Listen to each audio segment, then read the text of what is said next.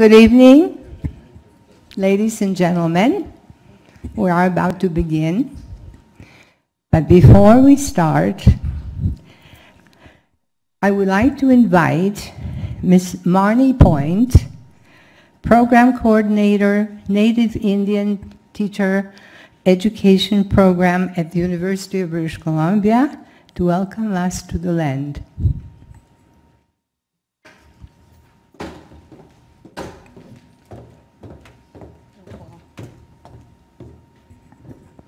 Hasiam Nasieya, Ait Tanishqualo and Quatsi Quatsnala.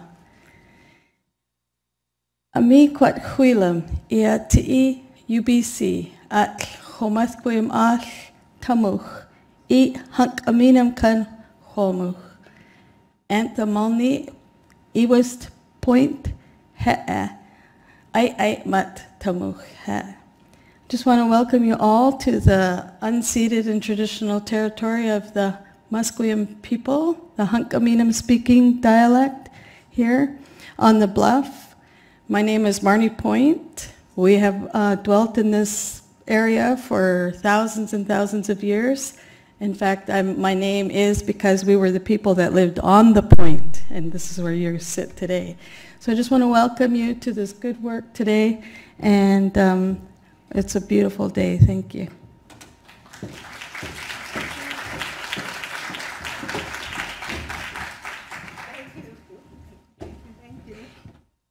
Thank you so very much. We're truly honored.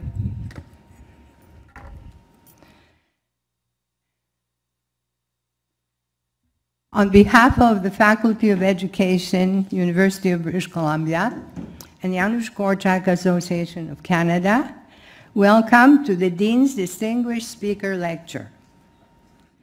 Among all our honored guests, I would like to greet our distinguished speaker, Marta Santos Pais, Dean Bly Frank, and Dr. Mary Ellen Turpel-Lafont, and special thanks to two women who have traveled to Vancouver, especially for this event, Ms. Jennifer Charlesworth, representative of children and youth for the province of British Columbia, and Dr. Tatiana Cyrulina Spadi, professor at the Seattle Pacific University, who organized a wonderful conference this past August jointly with the Pacific University and Dr. Janusz Korczak Association of the United States. Welcome.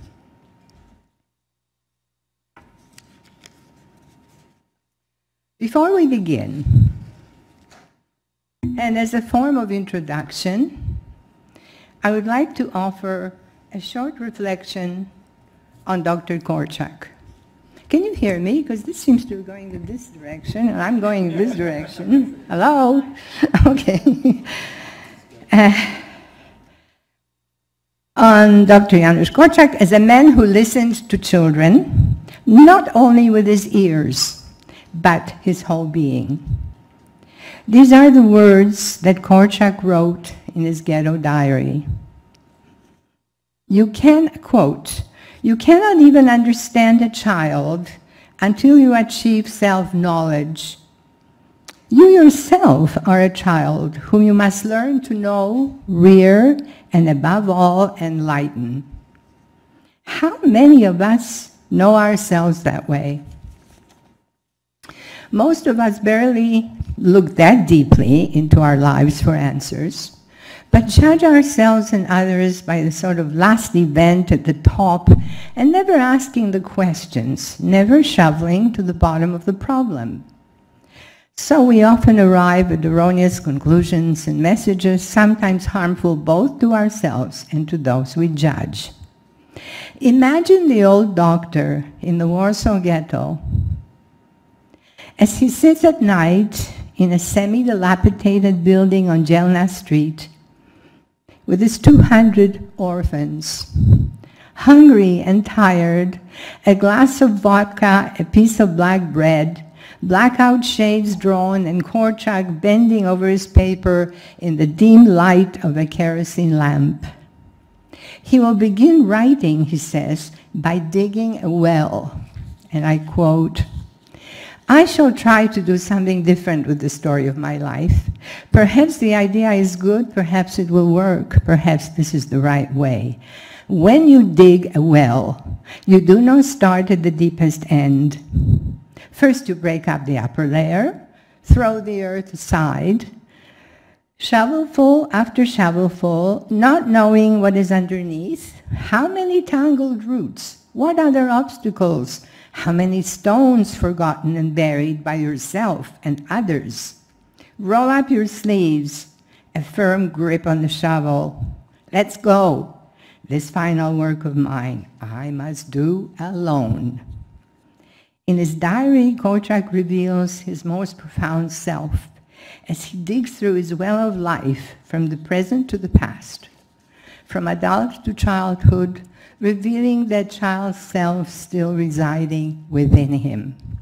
He uses his self-examination as a blueprint for understanding children. Thus, to understand children, we need not apply only his pedagogy, but also the features of his character to ourselves, to learn what sort of person was Korczak. How can we aspire to becoming the kind of teacher and human being that he was? Unselfish, kind, responsive to another's needs, understanding and empathic, considerate, and so incredibly human in the way he beheld children, their lives, but also listening to what they said, watching their body language, paying attention to what they wrote in their diaries from their heart and their own truths, putting together the whole person, not just a part. Allowing them to be who they were meant to be, and not what critical and sometimes bossy adults would want them to become. He understood the child from the bottom of the well of his feelings and thoughts, the child's circumstances from which he came, the suffering imposed upon him or her. And he wrote,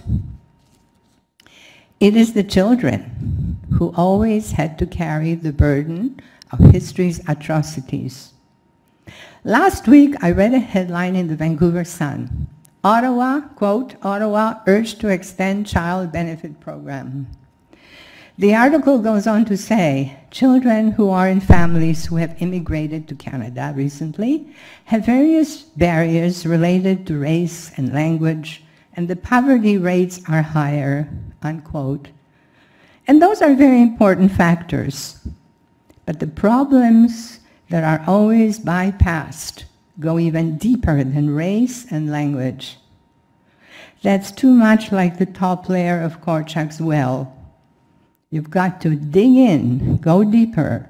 Many of these children are children of war and have scars which only grow deeper if not attended to. When children suffer violence in childhood, it often reflects on how they cope as adults. Using myself as an example of a war child, I suffered persecution, physical and mental abuse, abandonment and loneliness. When I and other child survivors came here, nobody was interested or wanted to listen to our devastating experiences. So as an adult, I proceeded to live like my peers, whose childhoods in Canada seemed much more peaceful. I squelched within me the child that suffered. I married, raised children, and one day something triggered a memory from my violent past, and my world fell apart. It's all in my new book. The past can be unforgiven if not dealt with in childhood. Therefore, prevention is necessary in the careful upbringing of children, being mindful of their beginnings and helping them before they become embittered adults. If we could become more like Janusz Korczak, listen to children and adults alike the Korczak way, if we relearn to put our self-interest on the back burner and stopped ignoring others, but listen to one another with compassion, we would become a fine model for the children and help to heal their wounds before it's too late.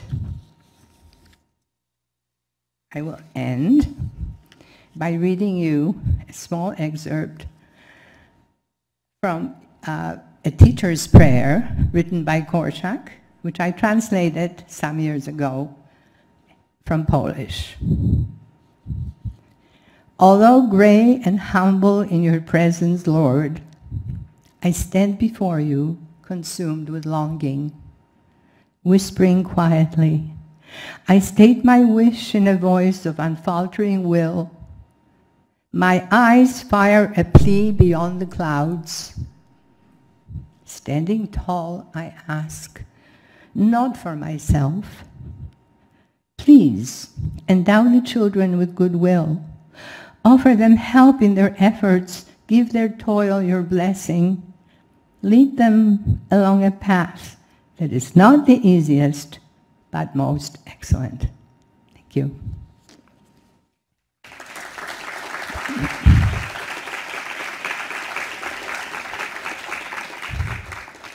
By the way, I forgot to introduce myself. I'm Lilian Borax-Nemetz, on board of the Janusz Korczak Education, Janusz Korczak Association of Canada, and I'm an author and a poet. Now it's my pleasure to call on Dr. Anton Grunfeld, board member of the Janusz Korczak Association of Canada, to speak on and present our annual scholarship.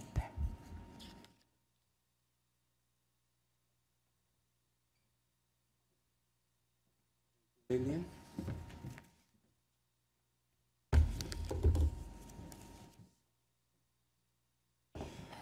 On behalf of the Janusz Korczak Association of Canada, I am honored to present the Graduate Scholarship in Children's Rights and Indigenous Education for the academic year of 2017-2018 to Ms. Anne Montague in recognition of her contributions towards improving and enhancing the well-being of children in the spirit of Dr. Janusz Korczak.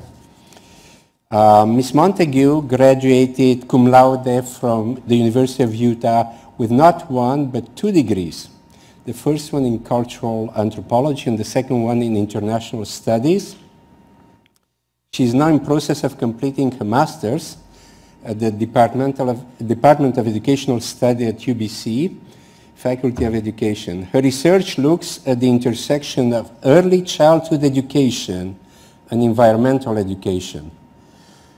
Her thesis explores how progressive educational models might shape the young children into agents of change for the natural environment, and details work of an anthropologically oriented case study that she conducted at the Green School in Bali, Indonesia, from January to June 2017. Okay. So, Ms. Montague.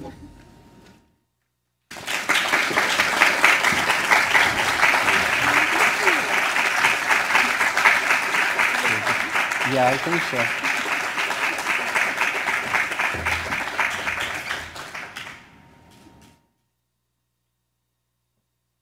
Ms. Montague will say a few words about her research. Thank you.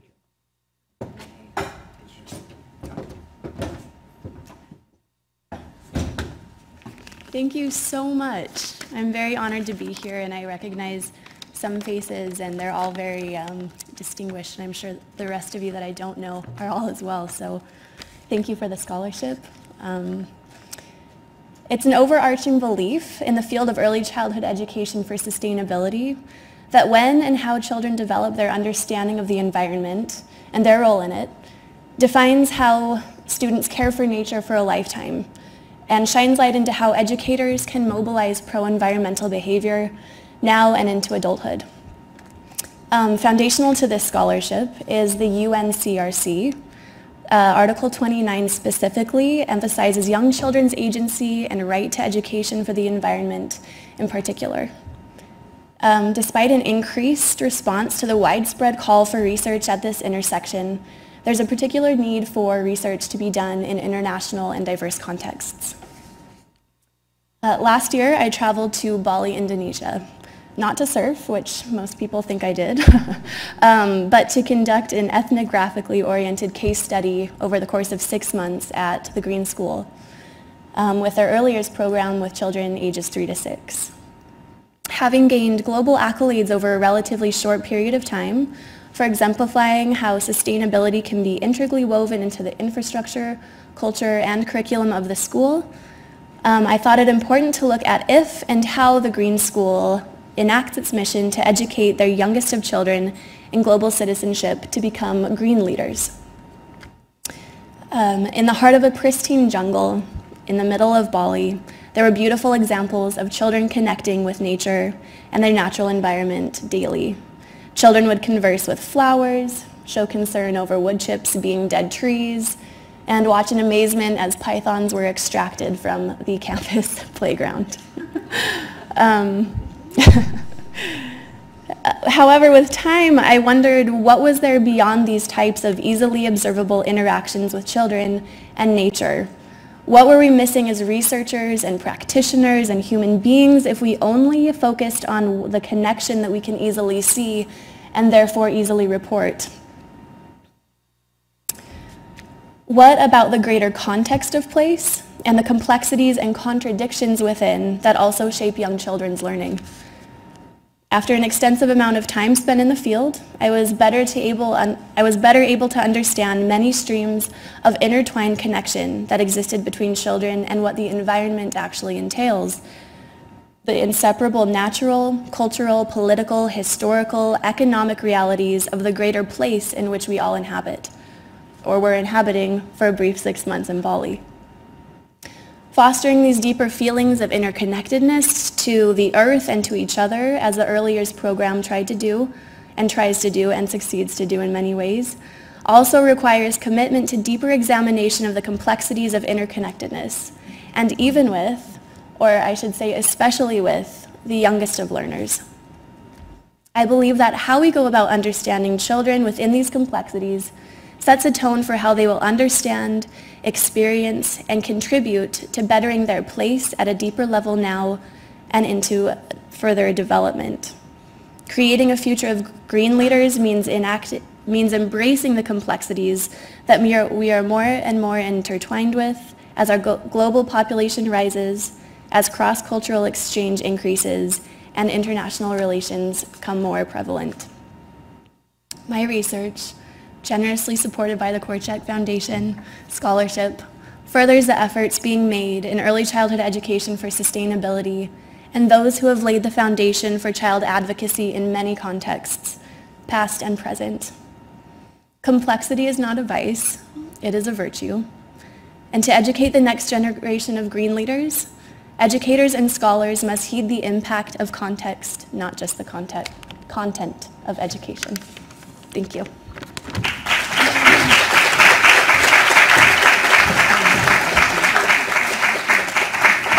Thank you so much, Anne, and congratulations for the work you do.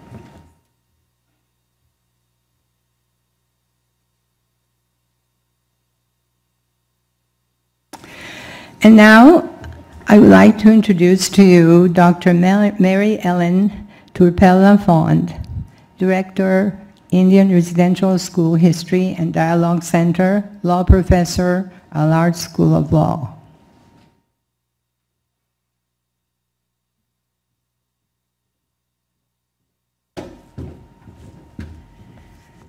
Thank you, Lillian. Good evening, everyone.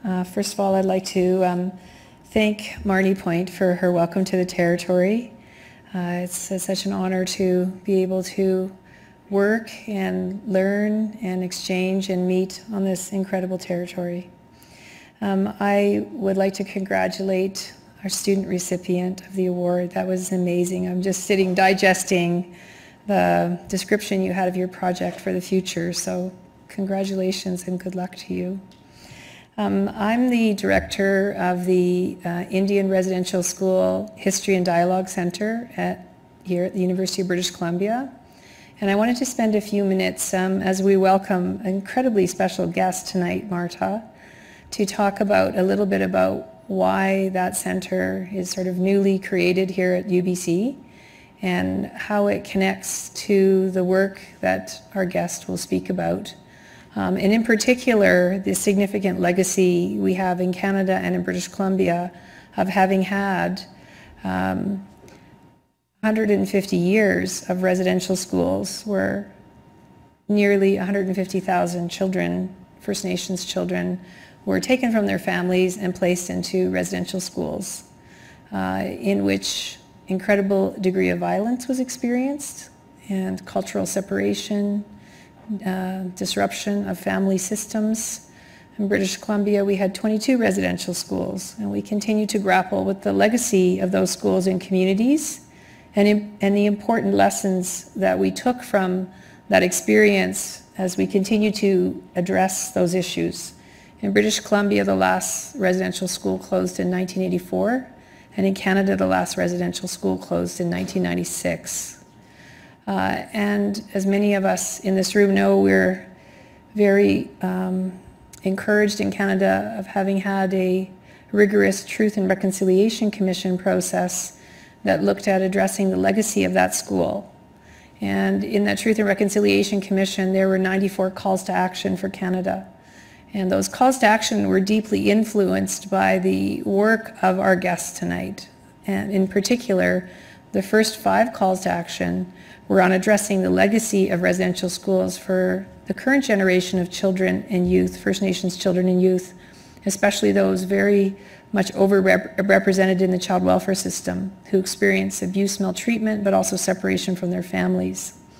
The 6th call to action of the Truth and Reconciliation Commission in Canada was encouraging Canada to take steps to remove from the Criminal Code of Canada Section 43.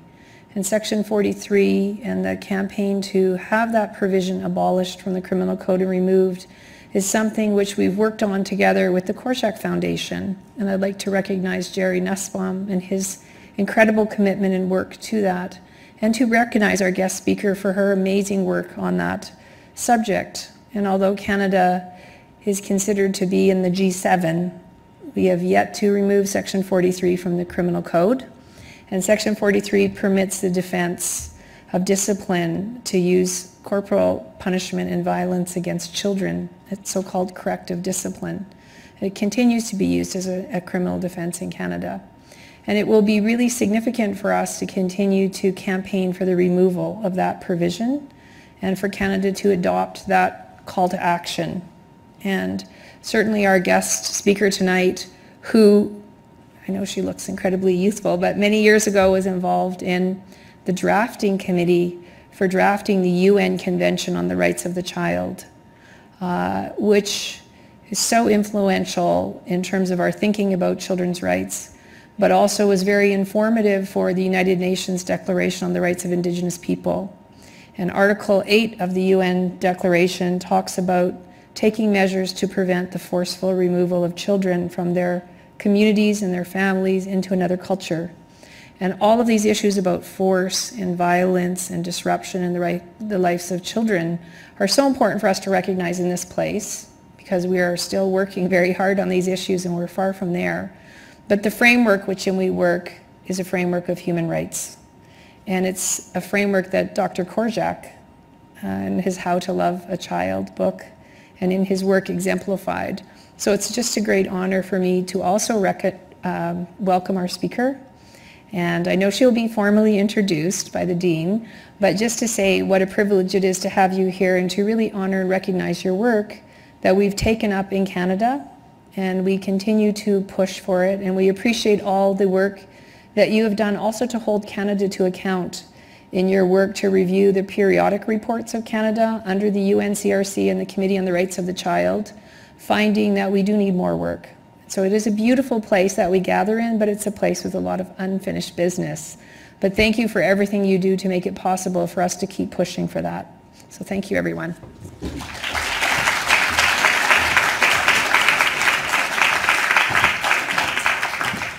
Thank you so much, Dr. Turpel. Our deepest thanks for your words and your work with this sensitive and important history. It's now my great honor to call on Dr. Blythe Frank, Dean and Professor, Faculty of Education, University of British Columbia, in whose care the Faculty of Education has reached number 9 in the world. And so, Dr. Frank, please come to introduce our honored speaker.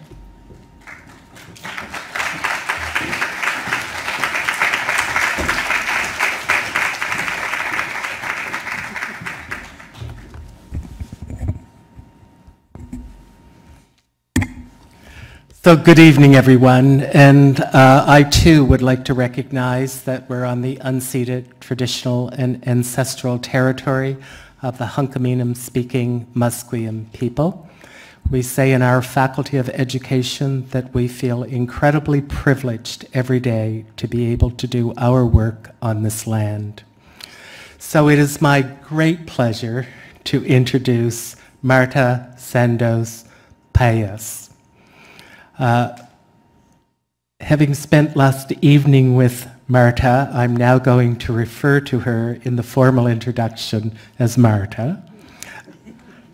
Marta was appointed as Special Representative of the Secretary General on Violence Against Children on May 1st of 2009 and took up her position on September 1st of 2009. As a high-level global independent advocate, Marta promotes the prevention and elimination of all forms of violence against children in the justice setting, in the home, in the institutional care setting, in schools, in the workplace, and in the community. She acts as a bridge builder between regions, across sectors and settings where violence against children may occur. Since her appointment, she has been strongly committed to mobilizing action. We say she's a force to be reckoned with. And political support to maintain momentum around this agenda and to achieve steady progress across the world. Marta has more than 30 years' experience on human rights issues, engagement in the United Nations, and intergovernmental processes. She's the author of a large number of publications on human rights and children's rights. Before her appointment, in her present position on violence against children, Marta was the director of the UNICEF Research Center. Some of you actually know Marta, apparently from visiting with her in Florence. She held that position since 2001. She joined UNICEF in 1997 as Director of Evaluation, Policy and Planning. Previously, she was the rapporteur of the Committee on the Rights of the Child and Vice Chair of the Coordinating Committee on Childhood Policies of the Council of Europe. She was a special advisor to the UN study on the violence against children and a study on the impact of armed conflict on children. She was a member of the UN drafting group of the 1989 Convention on the Rights of the Child and its optimal protocols, and participated in the development of other key international human rights standards. I'm just absolutely delighted that Marta took up our invitation to be here in the Faculty of Education at the Dean's Distinguished Lecture of 2018. Marta has not been in Vancouver previous to her visit, and we're hoping that she certainly will come back again and spend time with us. Please join me in a warm welcome to Marta.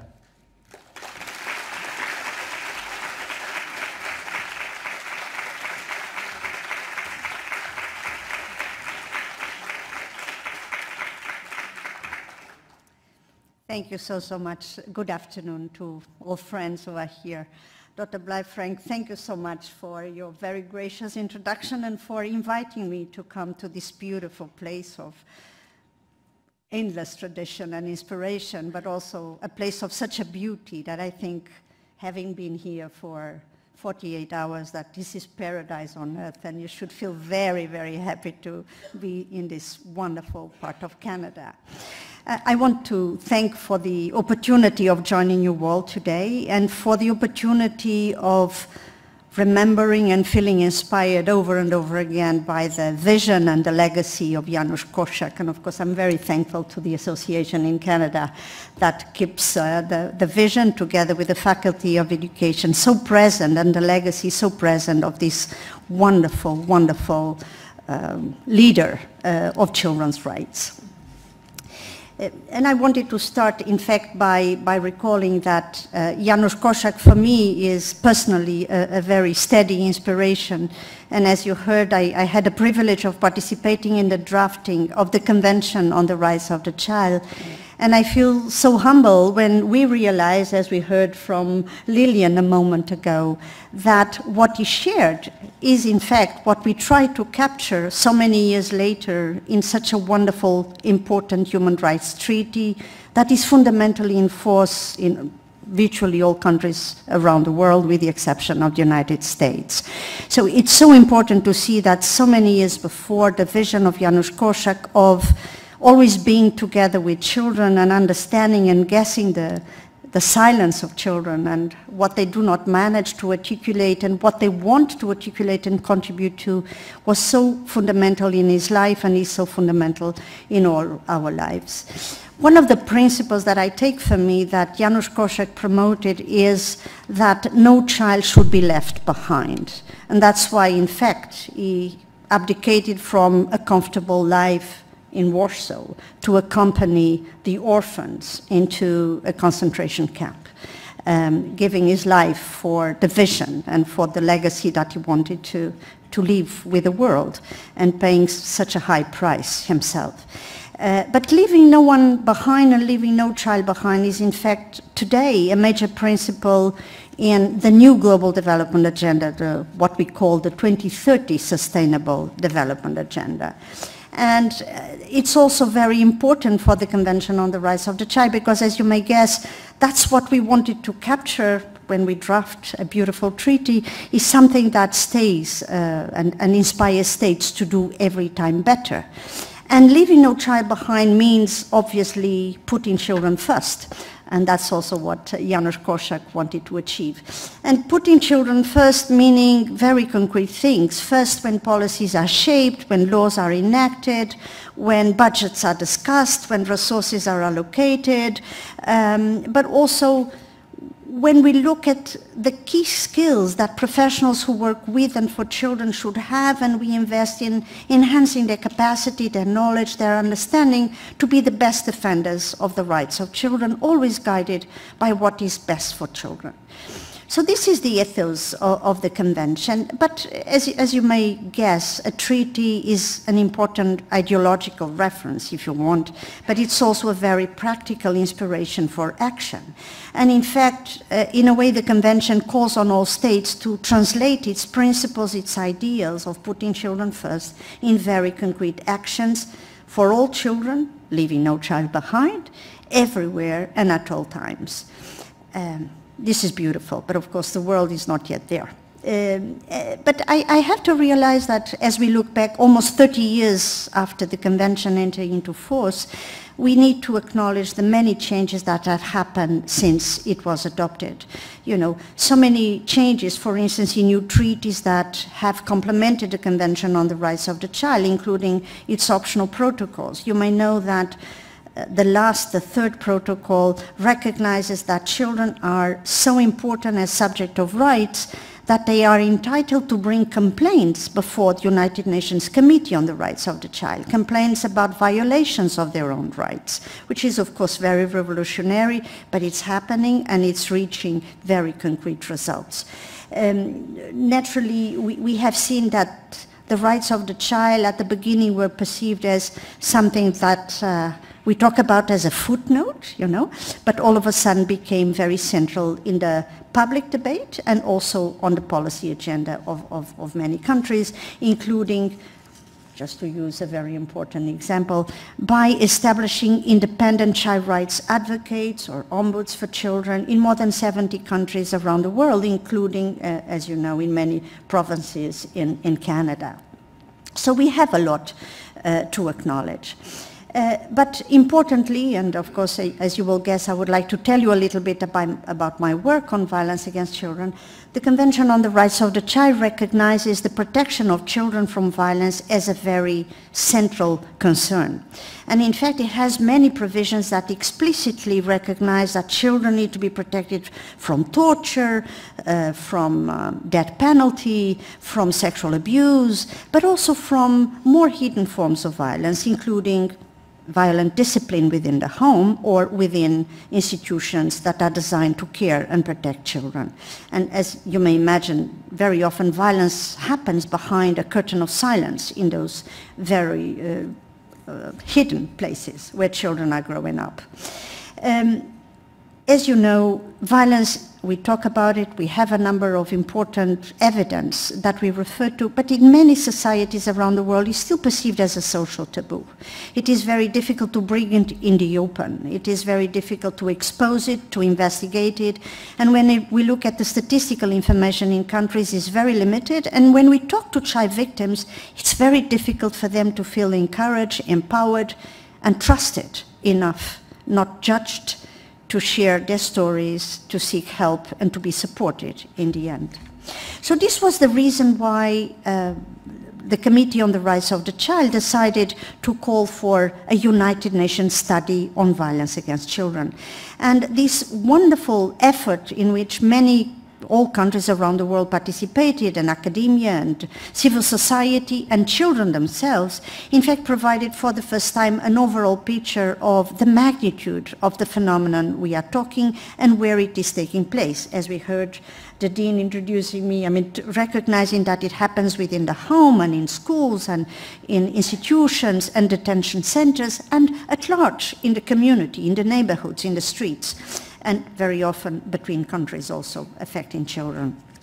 And this study had a beautiful principle, which is there is no violence that is justifiable, and all forms of violence can be prevented. And in fact, evidence is showing this. But as you may know, and particularly those of you who work in the university context, when we have a good piece of research, we run the risk that it is cherished by the experts and then it's shelved by everyone else.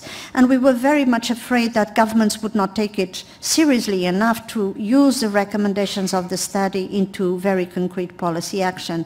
And for that reason, the United Nations decided to create this special position of special representative of the Secretary General that would allow to bring the different parts of the United Nations together in addressing this issue, and also to bring countries together to learn from each other, to be mutually supportive, and to keep listening to the child and to how children perceive the best ways of preventing and addressing the violence that is very often affecting their lives. So now we have, of course, many good results from this study, and I will come back to it to illustrate it a moment ago.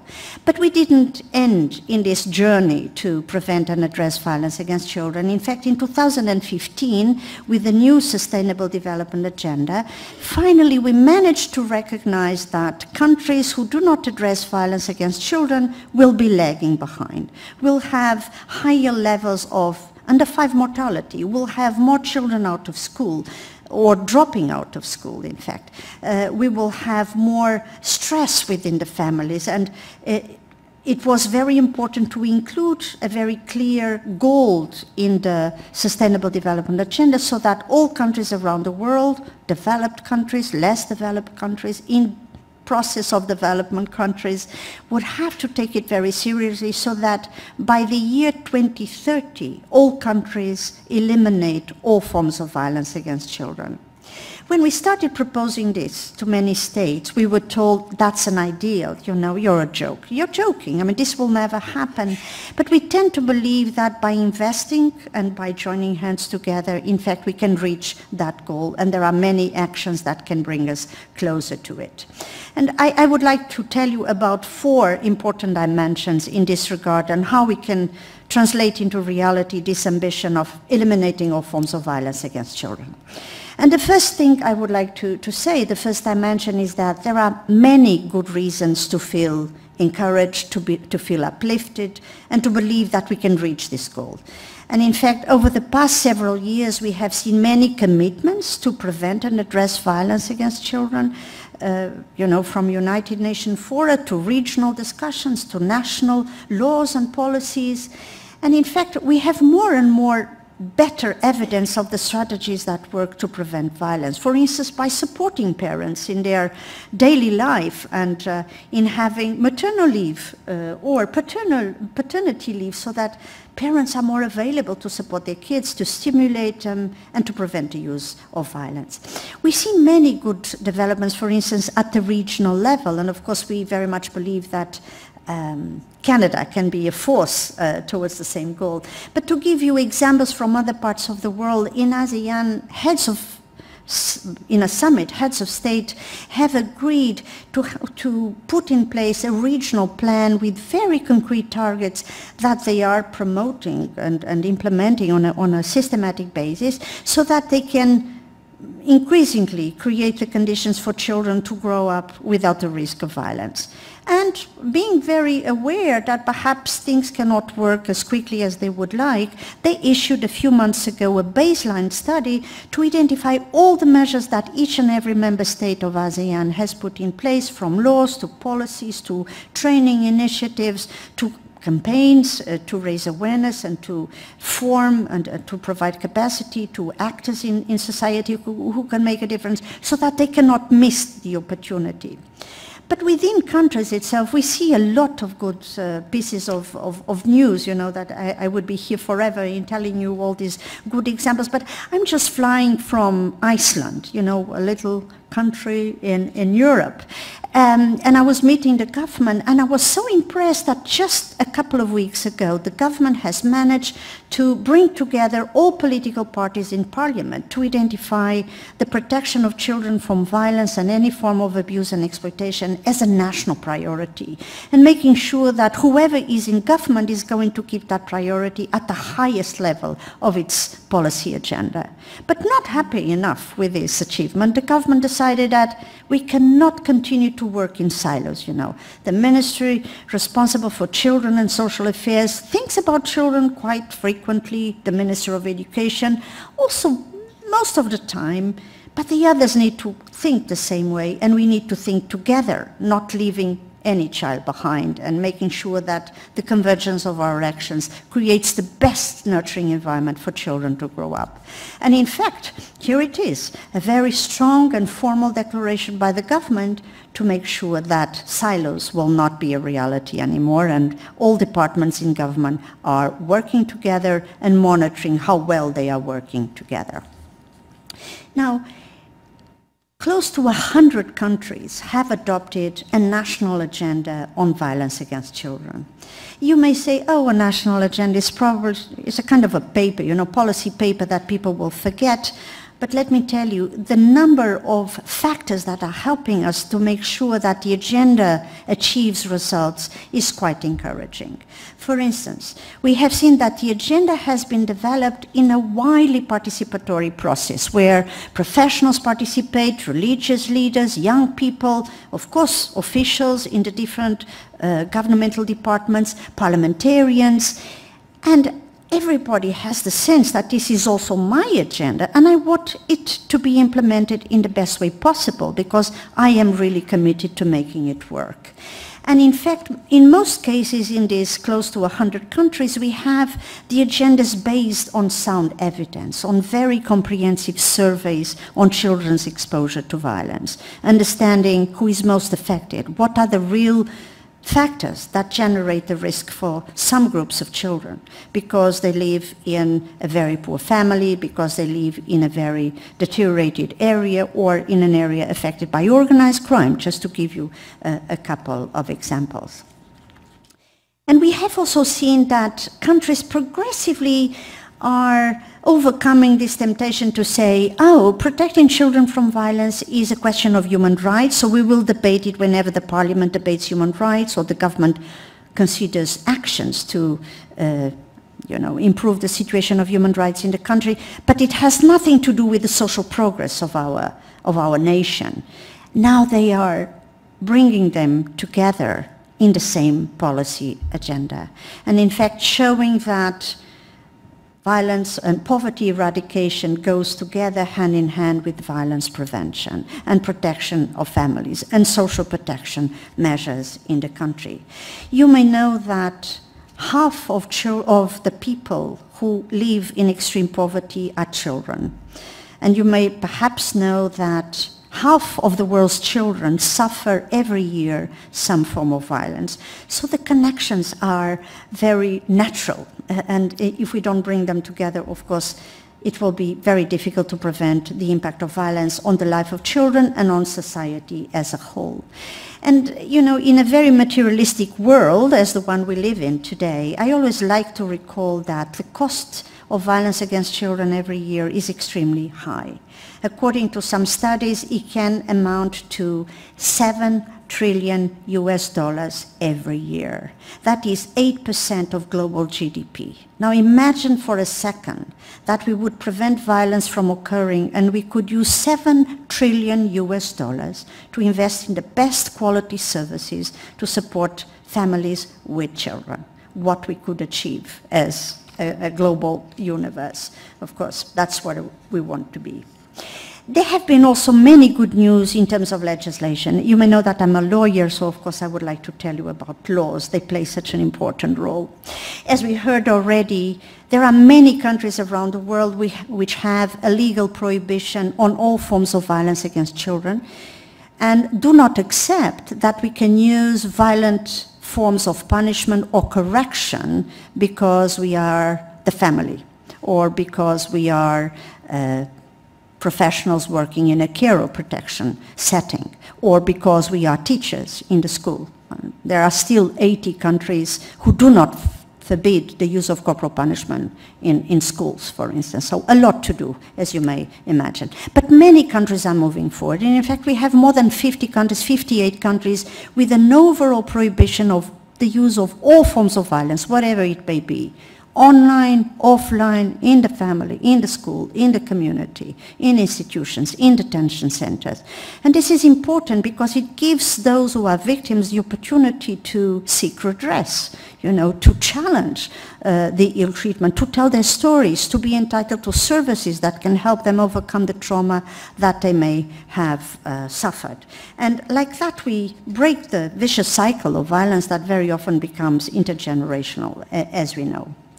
I like to believe that when we have a clear indication in the law, we convey to society a very explicit and clear message of what is acceptable and what is non-negotiable. And like that, we encourage families to do the right thing, and we encourage professionals to do the right thing, and we encourage the nation to react if there is something wrong affecting a child, and not allowing the harm to be pervasive, as very often is still the case. But to me, perhaps the most important thing is that when legislation is clear, we convey to children who may be victims of violence the message that they matter.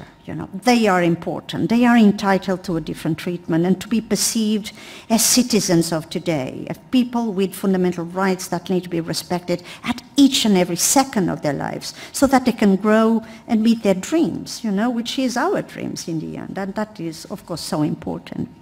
Now, amongst the 58 countries which have this comprehensive prohibition, Canada is not yet there.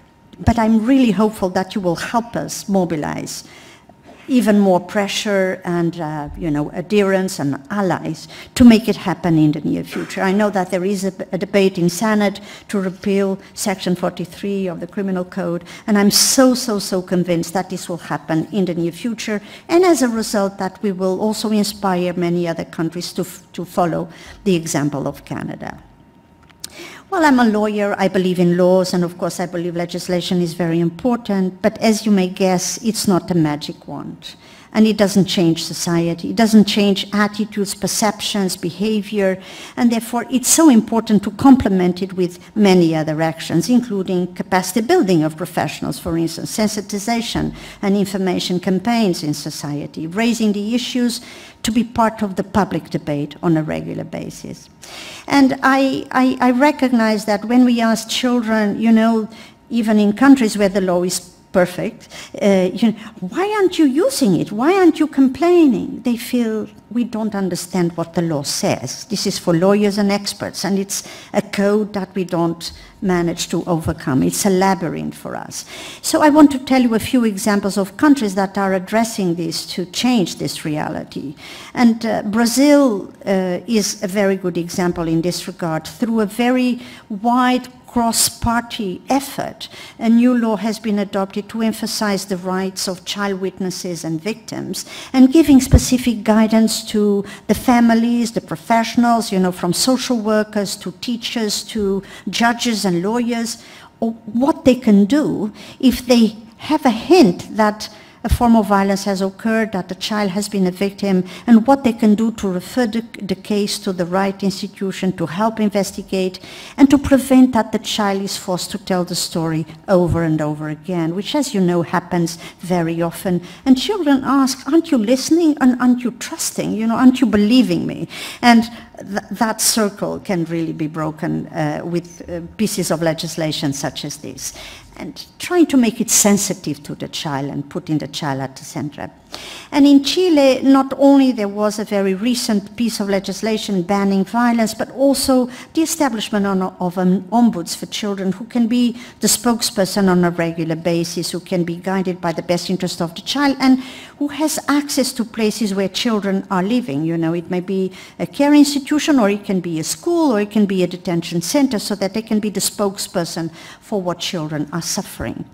And in Poland, and I know that we have many friends, of course, connected to Poland with Janusz Korczak, but I feel so encouraged by the work that the Ombuds has promoted there, because it has decided to do a survey on a regular basis to understand how the attitudes and perceptions in society have been changing as a result of the existing legislation. And increasingly, it has marked that there is more and more disapproval of the use of violent forms of discipline against children, and there is more and more pressure for quality services to be in place and to be resourced enough to make a difference in the life of children. Now, these are very good news, as you may guess, and I'm just illustrating it very briefly. But the task that we have at hand is enormous, and we really need to move with a deep sense of urgency. And this is the second dimension that I would like to highlight to all of you.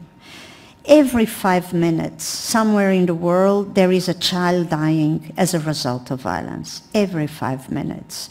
And as I mentioned, half of the world's children, 1 billion children every year, suffer some form of violence. Physical, psychological, sexual, online, whatever form, half of children in the world suffer these dramatic situations. And of course, if you picture the life of a very marginalized family with low income, very often joblessness, very limited livelihood opportunities, with very limited access to quality services of health or education or social protection, the likelihood of violence marking the domestic environment is obviously higher. And we see that this has greater impact on children who feel even more powerless and less able to seek help and advice from others. I feel dramatically, disturbed by the number of places I visit around the world where children are used for political purposes. They are manipulated dramatically. They are manipulated and instrumentalized by organized crime, by gang violence. And very often they try to flee that violence, and they are perceived as being gang members themselves, so they do not manage to be perceived as the victim, and very often are identified as a perpetrator. So many kids are still sold today. It may be for adoption, it may be into prostitution networks or trafficking networks. They are sexually assaulted and abused, sometimes with the complicity of people they trust and they love, which is, of course, incredibly disturbing for them. And just recently, we have been studying what is happening, to children with albinism or children who are accused of being witches in many parts of the world, and not only in the developing world, I have to say.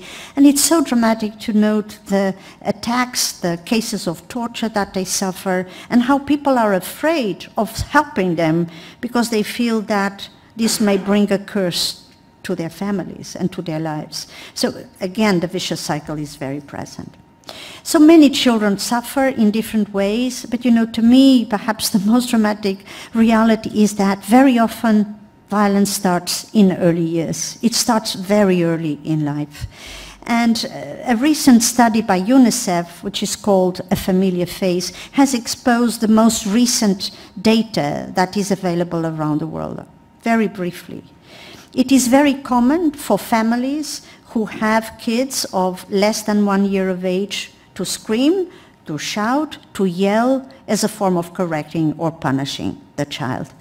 At least 300 million children between 2 and 4 years of age suffer on a regular basis psychological or physical aggression as a form of discipline. And in fact, for those who are below the age of 5, more than 176 million children witness domestic violence on a regular basis. So for them, this is the scenario, and they replicate it because they think this is the way you solve problems, and that's the model they are exposed to. So this is deeply, deeply, deeply distressing. But of course, when we address early childhood, the story doesn't end well for the child, for the family, and for society. As you know, through neuroscience, we understand more and more and better that stress, including exposure to violence, compromises the health and education and development of the child, but it has long-lasting impact on their lives. And in fact, it affects even the structure and the function of the brain. It compromises the acquisition of language by kids, and in fact it affects the cognitive ability of kids, and they will not perform equally in school, and they will not develop equally like any other child. But in addition, they will be at higher risk of being involved in criminal activities later or violent activities later in life, aggressing their members of their family, sometimes their spouses, when they become adults. So for us, we are now investing very much in prevention of violence from early childhood, supporting families through positive parenting, early childhood initiatives, social protection initiatives, to make sure that the best opportunity for children is sought and they are supported in that endeavor. Because this has very high costs. In fact, if we do not invest enough in the life of a young child, adversity is the fate for their future. You may know that a poor start in life can lead to a loss of about 1/4 of average adult income per year. And countries may forfeit as much as 2 times their expenditure in GDP for health and education together. So the cost in every nation is huge, and we cannot ignore it, otherwise we will not overcome it. So violence starts very early in life, but unfortunately it accompanies the child as the child grows, and very often it becomes a continuum. And I think school violence and peer violence are illustrating this in a very dramatic way. Of course, being in the Faculty of Education, I need to acknowledge that the school can be the best environment for us to learn how to prevent violence, how to be respectful of everyone, how to find peaceful solutions for conflicts and tensions. But unfortunately, for many children around the world, the school is an ordeal, is not an opportunity. And you may face this on a regular basis, but playground fighting, verbal aggression and abuse, humiliation, the use of corporal punishment by teachers or other personnel in the school, sexual abuse. I can tell you that in some countries in West Africa, children tell us about a form of violence which is sex for grades, because their teachers require sexual favors if the child, young person, adolescent in particular, wants to progress in their education. Imagine how dramatic this is for their kids and the message that we are conveying. And in some countries in Central America in particular, gang violence and organized crime just brings dramatic levels of homicides and child deaths that could have had such a wonderful present and future. So violence in schools and invasion of schools, including with shootings, as we hear, dramatic cases not far from here, is of course something that is very traumatic for kids and for all of us. We decided to address bullying and cyberbullying in our work recently, and we decided to listen to how children perceived it. And we did an online survey with more than 100,000 children in different parts of the world, in all kinds of countries, all typologies of countries. And from these more than 100,000 kids, there were some findings that are really disturbing.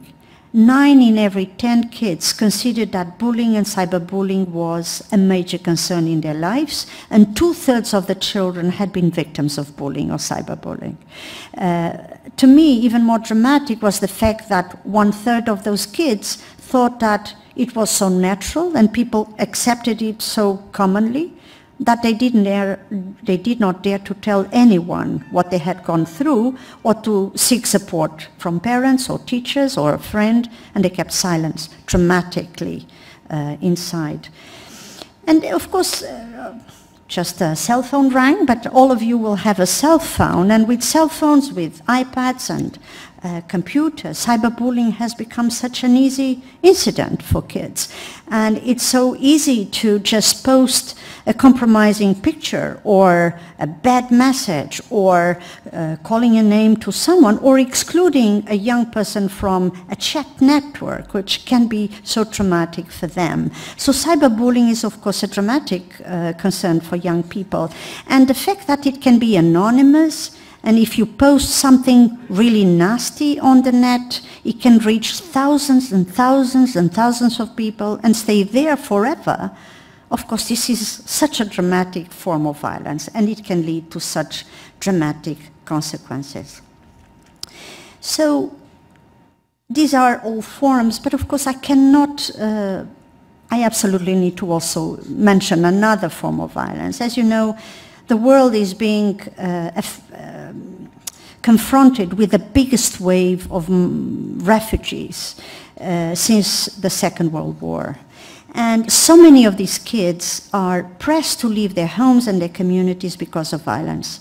And when they leave, you know, they are running from violence, but they are running alongside violence.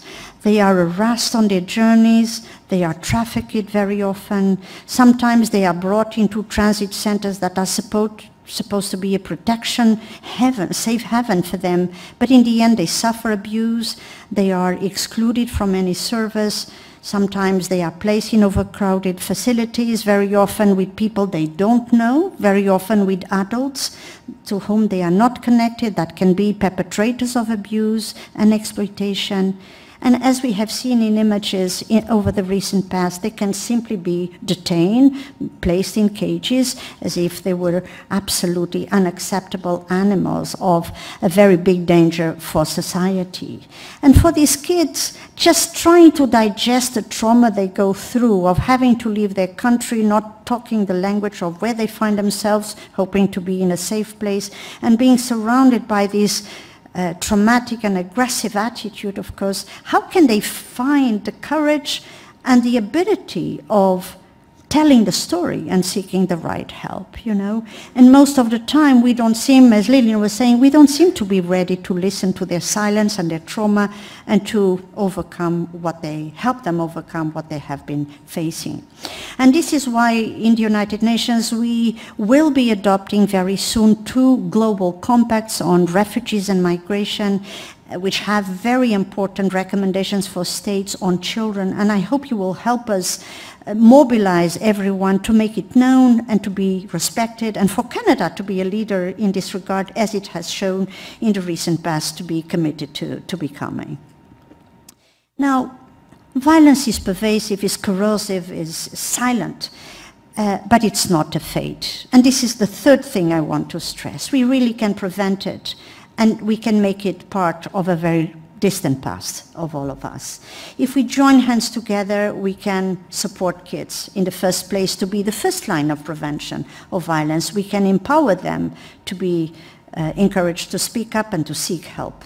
And we can help the services to be ready, to be resourced, to intervene early enough to support in the best way possible any child. We can achieve zero violence against children. And I think the best way to do this is to listen to children themselves, as Janusz Korczak was doing, in fact.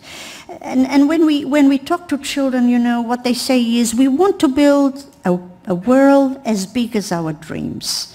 And when we ask, and what is your dream? Is a world of peace, a world of non-violence for us and for everybody else. And if you want to help us, help our families, help our communities, and we can achieve it together. They want to feel empowered. And they have high expectations of all of us. Of course, we are the adults and the leaders for them, right? And I feel so, you know, devastated by the stories they tell, but I feel so encouraged and humbled by the resiliency that they convey and by the belief that they have that together we can make that change in the world, as if it is just, you know, around the corner, and it will be reality for everyone.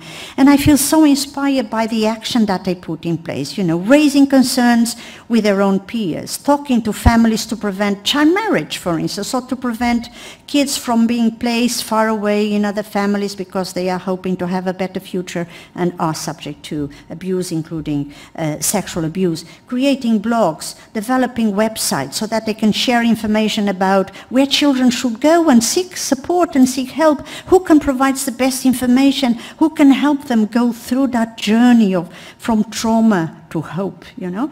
And they have such good advice to promote. And I always feel that this is very important, but I want to give a few examples. First, I told you a moment ago that the United Nations study on violence against children was conducted with the participation of young people, their recommendations, their consultations, their frustrations, their hopes, and that's why it was such an important and successful product in my view. But when the Sustainable Development Agenda was being developed, there were many consultations done with children. And you may think, oh, a few kids got together. No, no. More than 800,000 children participated in different parts of the world in national, regional, thematical consultations and online consultations. And you may say, coming from Asia, Africa, Europe, the Americas, they would have very different points of view in relation to their priorities and what we should do to address them. Well, they had always at the top of their priorities creating a world free from fear and from violence, systematically. And that's why I feel so happy that today we have the goal that they were aiming at as a formal goal in the Sustainable Development Agenda that all countries have committed to implement and to uphold by 2030, to have no form of violence persisting in the world. And in fact, we have even very concrete indicators, you know, to measure progress in this regard. And of course, it's for all of us to monitor how well we are doing.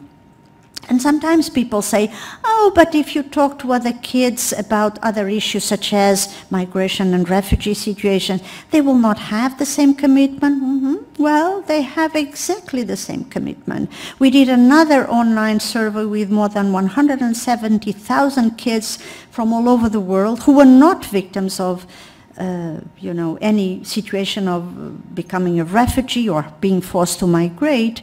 And all of them recognize that migrating or searching safety in another place is a fundamental human right. Deportation should never happen, and violence is a constant risk that needs to be prevented and addressed as a priority by all countries. So no doubt they know the way, and it's for us to really take it very seriously. When we were doing this online survey, one child told us, and I'm going to quote, "I have dreamt a lot, but nothing has so far been realized, so I'm tired of dreaming. And the problem is that it feels like we are hanging on a rope, and you don't know whether it will hold or it will break. And if it breaks, everything will be lost." I'm sure you will agree we cannot let the rope break, and we have the ability of preventing that from happening. So we need to redouble our efforts, and I think there are incredible opportunities in the near future. And this is the final point I wanted to highlight to all of you. I'm a very hopeful person, and I want you to believe like me, and I'm sure you do, and I'm sure you do. Now, next year is a very special year for all of us. We will commemorate 30 years of the adoption of the Convention on the Rights of the Child, and we want these happy anniversary to be celebrated in a non-symbolic manner, but in a real and tangible way, making a difference for children. But in addition, the General Assembly of the United Nations for the first time is going to meet at the highest level of heads of state and government to acknowledge the progress made in the implementation of the Sustainable Development Agenda, including how far countries have been able to go in ensuring the best possible laws and policies and data to prevent and address violence against children. So we can encourage each and every country to be there at the highest level, please help me do that, and each country to be the champion in feeling the pride of having the best policies, the best agendas, the best data, the best evidence, the best good practices to share, to multiply the effort and to go faster towards 2030 and creating a world free from fear and from violence for all children. I really believe we can do that. And by doing that, you know, we can gain a picture of, first, how far were we able to move, but at the same time, how much more is required, and how can we just join hands in investing in the best way possible to move faster and better. And of course, this will not happen by magic. We need to make it happen together, and change starts with each one of us, as you know well. And to support this, we are very committed in my mandate to develop a global thematic report that captures these good processes and also the not so good processes that can be presented to heads of state and government to give them a kind of a roadmap that they can follow in the next years so that they can go, in fact, further and faster in our ambition of creating a world without violence and without fear for all children. I think this global thematic report, of course, should not be a bureaucratic piece, but can capture again the vision of Janusz Korczak, you know, that vision of the child at the center of our concerns, moving us forward, because we want all children, of course, to be the happiest possible children. And I'm very hopeful that together with all of you, we can achieve that change. And my final point is, you know, I believe that if we join hands together, the sum of all our forces will be zero violence for all children, for each and every child. And if we do that, we can transform the number 0 into humankind's favorite number. I hope you will help me achieve just that. So thank you so much for your attention.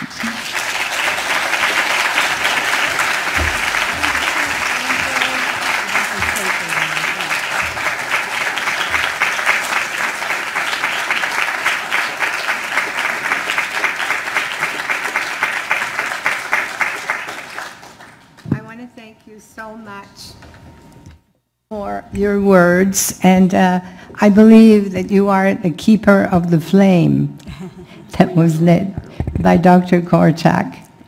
Perhaps you even are a female counterpart of Dr. Korczak. That's too much.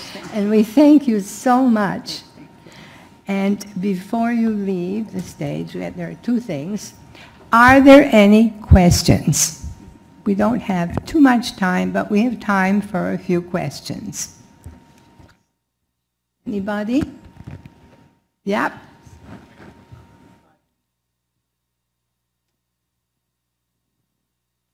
Oh, thank you very much. I'm a pediatrician by trade, so I see lots of kids and families. Halfway through your talk, my first question was, what's your definition of violence? But I got a few scenarios towards the end of your talk as to some of your thoughts on that. I struggle on a day-to-day basis with kids that don't go to school, kids that harm themselves, kids that are harmed by drugs and alcohol before they're born. I'm not quite sure with those areas whether you consider, how much of you, where do you consider that on your spectrum of violence? Does it meet that definition? And if so, we're just about to legalize marijuana here in Canada, and how many mums are smoking marijuana and damaging their kids' brains before they're born. I struggle with that, and I don't know if you have any comments on that. Thank you. Thank you very much. Thank you so much. Well, first of all, let me say pediatricians are such important allies of our action. And I think they are such respected entities in the life of families and children. Very often such a close interface with the child and such a good listener of what the child may be able to formulate or may not be ready to share. And that instinct that you have uniquely is so fundamental for us. Secondly, we work a lot with the medical profession because we believe that overall it plays such an important role. And as you know, the World Health Organization, as part of the United Nations system, has been working a lot on violence prevention and has developed a very interesting global action plan to empower and to provide the needed skills for the medical actors, from pediatricians to many others, including, of course, nurses and assistants in hospitals and so on, to have the right skills to understand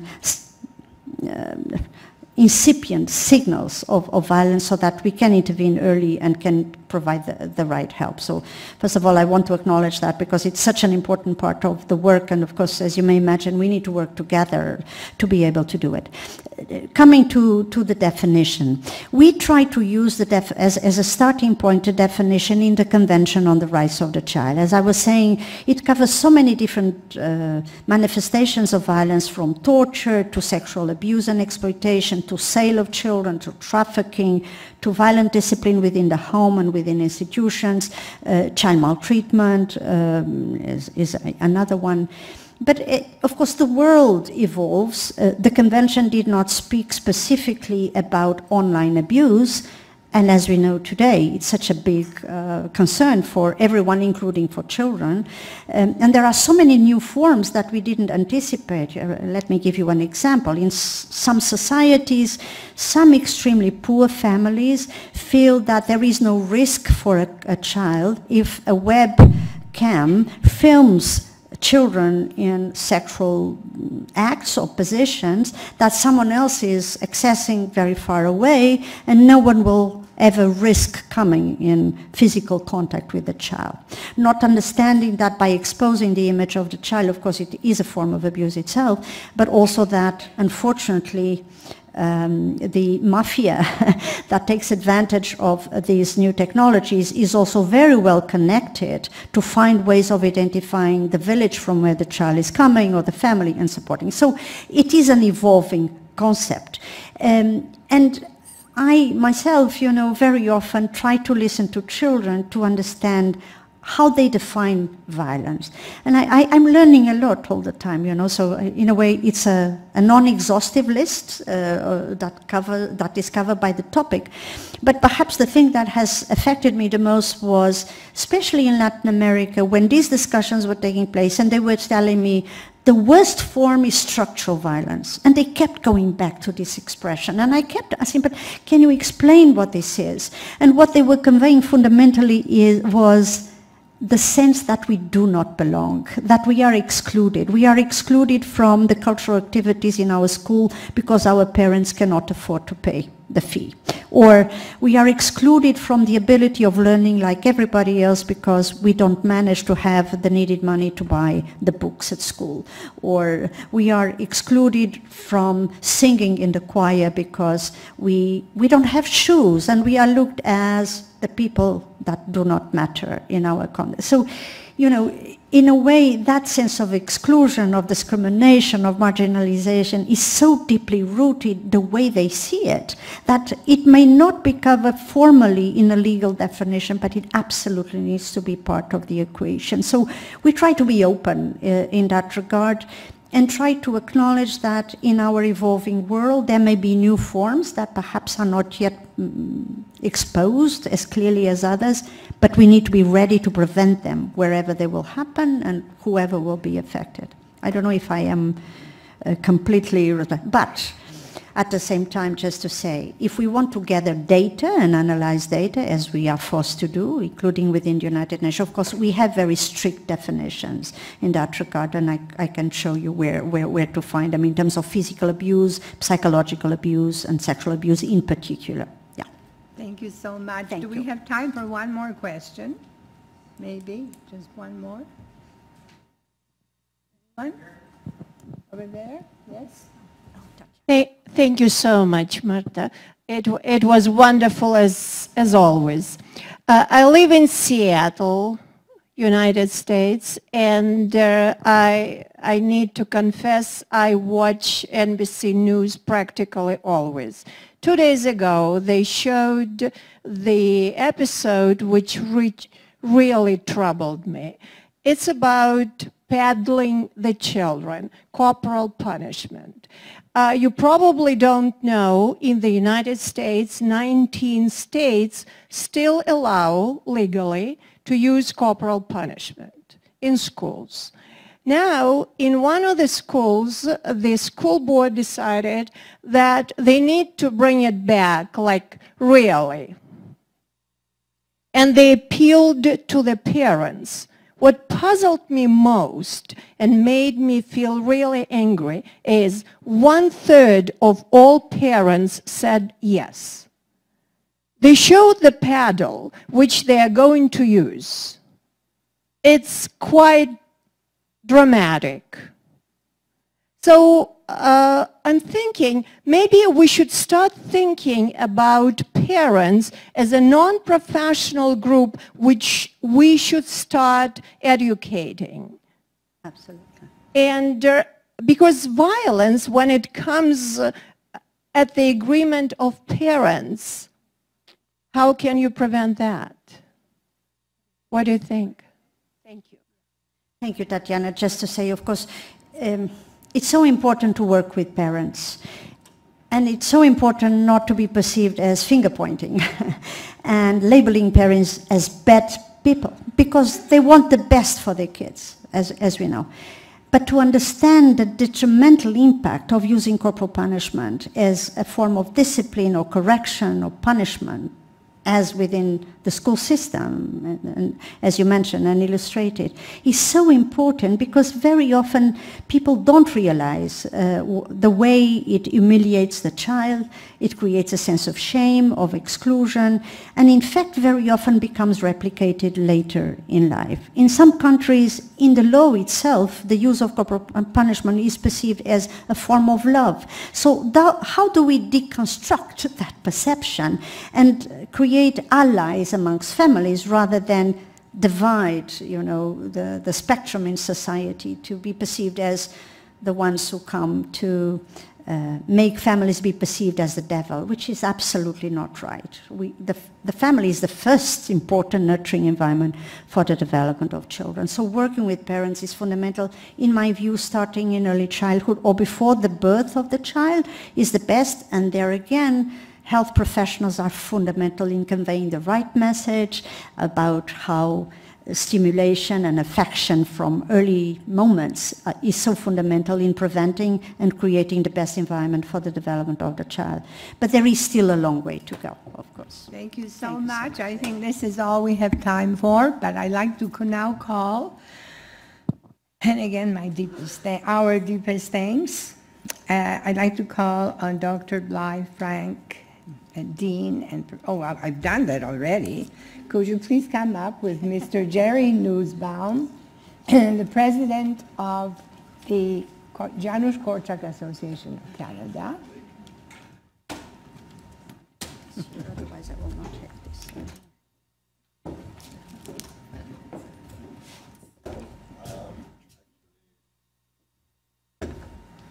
I thought my voice would be strong enough without a mic.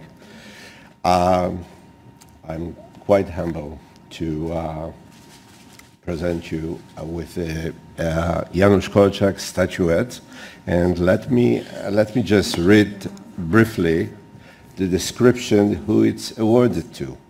So it's Marta Santos, Pais, the Special Representative of the Secretary General on Violence Against Children, and it's awarded, the statuette is awarded for working towards improving children's rights in ways that encourage love for children, listening to children, fostering healthy children's lives, and building capacities in children in the spirit of Dr. Korczak. Congratulations.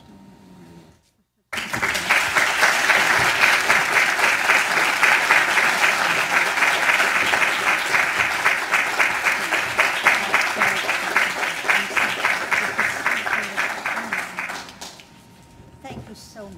I'm going to cry now on my seat. Thank you so much. Thank you, ladies and gentlemen. This concludes our program for this evening, almost.